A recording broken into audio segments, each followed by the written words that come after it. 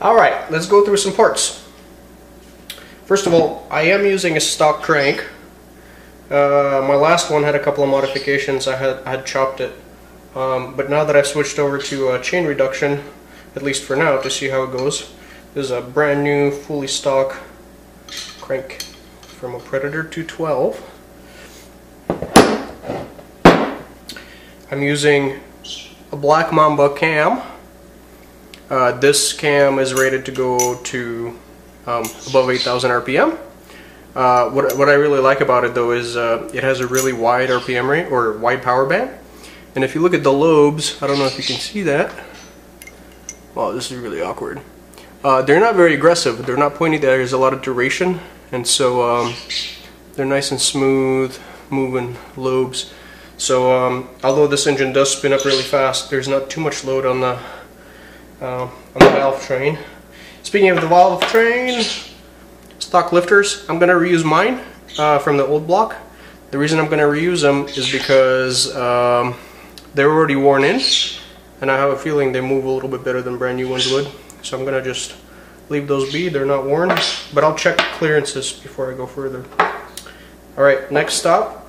This is a very important component that I'm using, that I choose to use. You can do this with stock rockers. First of all, this is a Predator 212 Hemi. There's a non-Hemi version, and the difference is on the Hemi head, which is this guy here, the valves are at an angle, and the combustion chamber is actually spherical. It's the shape of a sphere. That's why it's called a Hemi. So this is going to be different for a regular flat Predator. But in my case, I'm using these. These are from NR Racing. These are Billet Chromoly machined billet rockers. I don't know how many times you just said billet. I did some heat treatment on the very tips of them. And the reason I have those over the stock ones is because in my head, I'm running 36-pound springs, which is pretty stiff. And to go with those really strong rockers, I use these 1/4 inch. Yeah, these are 1/4 inch. I think they're designed for a GX390. 1/4 inch push rods, and these are cut to size, so the tips on them are actually a separate piece from the body. And what you do is you cut it to the desired length you need, and you press the little end in on one side to finish the job. Once again, these are beefy to handle the added stress from the valve train. The Hemi head on the Predator is excellent because it flows more from the factory and it produces more power. It is more difficult to work with, and it is more expensive to work with. Oh, and I forgot to mention, this is also a big valve head, also from NR Racing. And what they do is they go in, they take the stock valve seats out, and they replace them for bigger valve seats. And this is a 28mm valve, and that's just a stock size exhaust valve for the intake, so that allows the head to flow more. They also do a port and polish on the ports. I'm not going to get into that. I think that pretty much covers the head. Yeah, I'll go into the carb and exhaust stuff later because those are custom. That's not important. Here is something important. I ran into valve clearance issues, so I machined myself a 1/2 inch thick valve cover spacer, and you can get them aftermarket. They're pretty cheap. I added an extra pulse fitting right here in the valve cover. Last but not least, well, no, actually, there's a couple of more things. This is a crucial part. This is a custom part, but originally this started out as a Billet Flywheel from ARC. This was just a basic full-size one that they have. I've machined the fins off because the propeller has a cooling profile on it because it's for a Monster 185, and so far it's been sufficient as far as I know to cool my engine. And I added also a ring gear for a starter. This is an ARC ring gear for a GX200.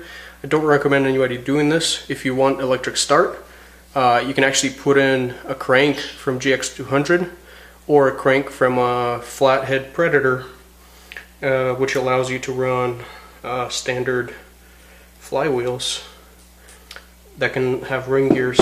But that's kind of an advanced thing. A lot of those are not billet, and the billet one that comes with the ring gear is really expensive. I have an arc rod. It's an arc billet rod. You absolutely have to have a billet rod if you want to go into higher RPMs, and for paramotoring that's pretty much a given. You have to do that. I do believe this is a standard length. This is 3.308, which, yes, I think it is a standard length. This piston ring moves rather easily.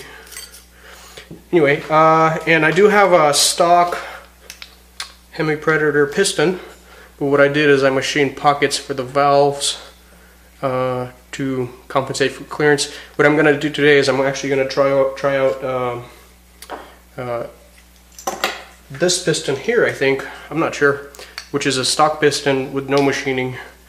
I want to see, because I don't think I have valve clearance issues anymore, and so I'm pretty certain that I'll get a compression bump and a bump in power just by putting in this piston.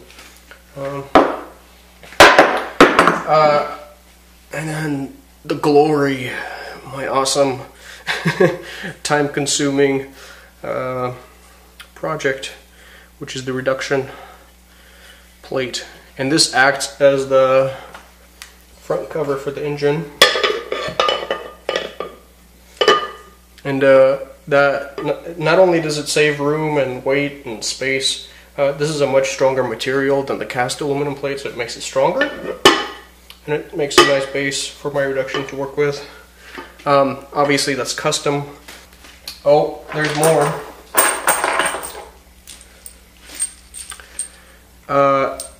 I have a head stud kit.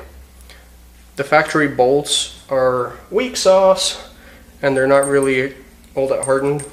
And so the thing with these is it allows you to keep the head down under the higher pressures, so you don't pop, or so you don't lift the head and blow head gaskets. I also have a stud kit that I pulled off. I got these actually at the hardware store. This is a stud kit for the front of the engine case to hold the front cover on the engine case for the same reason. I've actually had the stock bolts come loose one time during flight, and that was one of my engine outs. And what ended up happening is I actually spilt all my oil while I was flying, and then the engine started to vibrate, and it stalled, and so I had to do an emergency landing, which wasn't too big of a deal, but nonetheless, I'd rather not do that. So I have a head gasket. This is just a 3-layer one.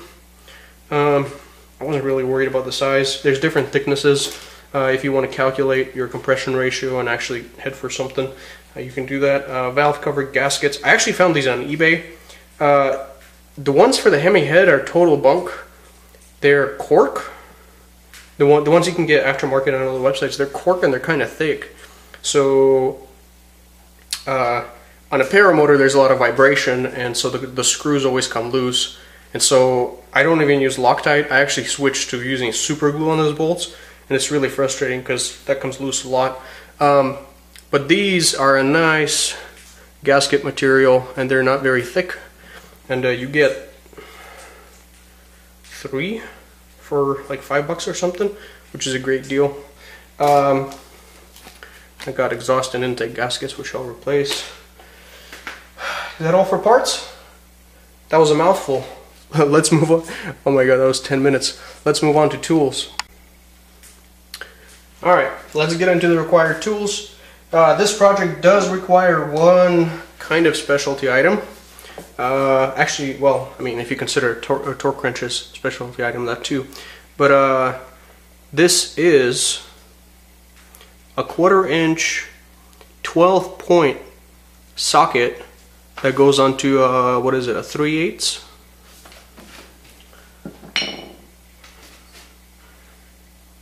Yeah, 3/8 tool, ratchet tool, or actually torque wrench in this case. And this is for the arc billet rod, because it comes with these high torque little bolts, and so that goes onto that.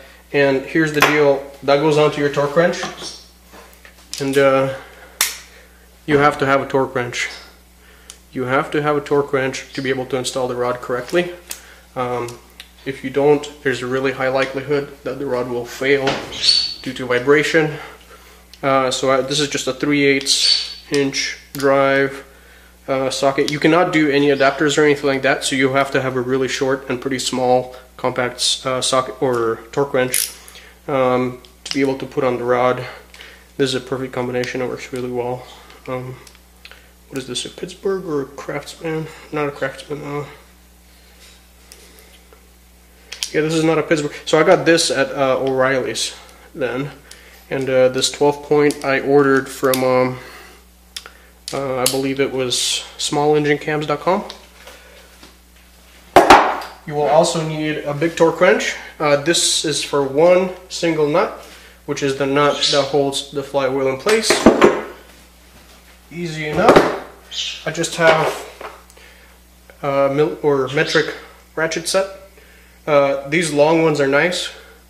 Oh, that's really shiny. Those long ones are nice, but you need also the short ones to get into tight places. And actually, the only sockets you really need are 13mm, 10mm, 8mm, and that's it. I like the extensions. I like the screwdriver attachment or driver that works with the sockets just to speed things up. You will need, this is actually 3/4. I think the equivalent is 17mm. Yeah, I think it's 17mm for that nut on the flywheel. Absolutely crucial. You will need stuff for like liquids and stuff. I like to use Vaseline, but any sort of assembly lube.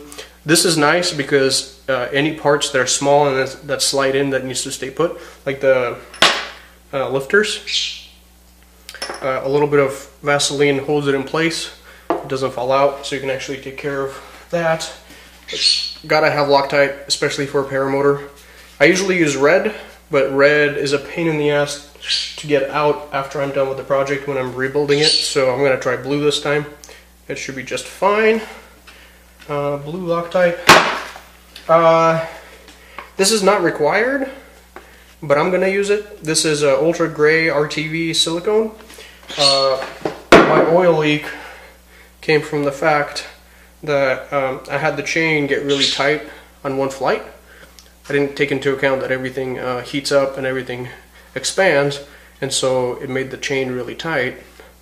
And so I'm gonna actually seal it with RTV this time around instead of using a gasket. You need valve grinding compound. I got this stuff. I'm gonna try it out. I also had tubes of it. The reason you need that is when you get a brand new flywheel, you actually have to what's called lap it to your crankshaft, and what that does is the freshly machined surface inside of the flywheel will take shape of the crankshaft's taper, so there's no vibrations and it can't rattle loose. This is a very important step once again. Some people don't do it, but I'm gonna do it. You know, thinking about all this stuff. Oh wait, I missed a tool. You can get a 1/4 inch tap. The reason you need a 1/4 inch tap is that hole right there is from the governor arm. So there used to be a governor that keeps the engine at 3600 RPM or something like that. So that's gone. That needs to be closed off one way or another. You can weld it.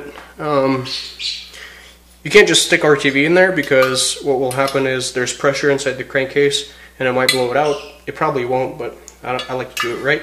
There's also a hole on the back right here. So that's from the shaft that the plastic gear for the governor runs on. There's one more hole right here. That's from the oil level sensor. That's on the back of the block, or I guess I refer to it as the back of the block. And I just have a 5/16 kind of a wide head screw, machine screw, and a nut that fits on the back. And what I do with that guy is I just RTV it in place and tighten it down.